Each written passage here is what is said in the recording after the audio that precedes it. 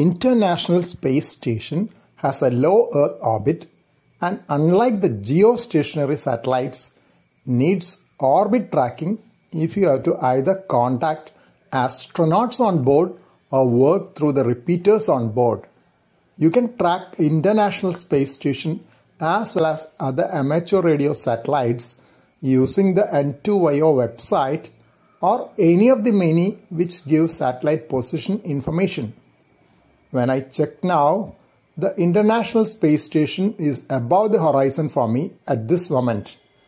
We will see why Doppler tuning is needed for contacts with non-geostationary satellites like the International Space Station. Currently, there are two active repeaters on the International Space Station. One is the digipeater with uplink on 145.825 MHz and downlink on same frequency. The other one is the voice repeater with uplink on 145.990 MHz and downlink on 437.800 MHz. Note that it is a crossband repeater with uplink on VHF and downlink on UHF. When the non-geostationary satellites rise above the horizon, they are moving towards you. There is an apparent increase in frequency as it approaches you.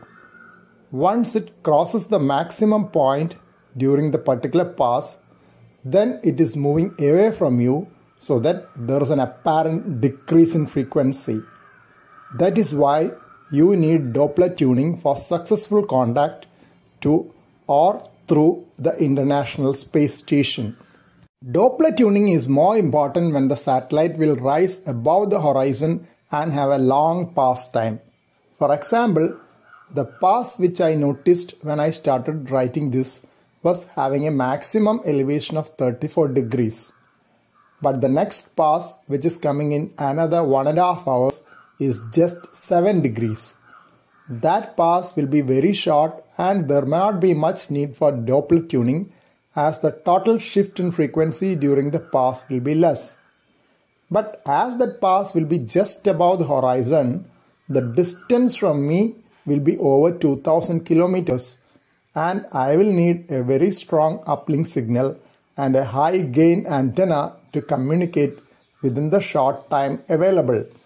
In the other pass which occurred when I started writing with 34 degrees maximum elevation, there will be more time for communication and the International Space Station will come within 1000 km when it is nearest.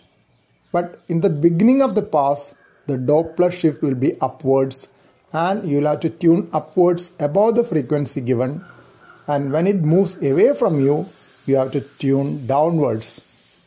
Usual method is to store frequencies in memory with steps of the minimum tuning frequency step of your radio and switch memory when the signal goes out of frequency. Start with a higher frequency when the satellite appears above the horizon and tune down as it rises up. AH6RH has given a chart for setting the frequencies in both the VHF and the UHF channels.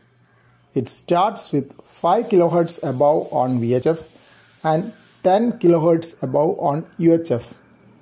In middle three steps, the VHF frequency is same as the base frequency, while UHF frequency comes down in steps of 5 kHz. Last memory channel is programmed 5 kHz below for VHF and 10 kHz below for UHF. PL tone of 67.0 Hz is needed for the uplink. There are other stepwise tuning schemes also available on the web. In passes above 60 degrees, the International Space Station comes within 400 km at the nearest position and it is possible to communicate with relatively low powers. But as the relative velocity towards you and away from you are more, Doppler tuning is a must to have good contacts. Yet the duration is more and chance for a contact higher if you use Doppler tuning.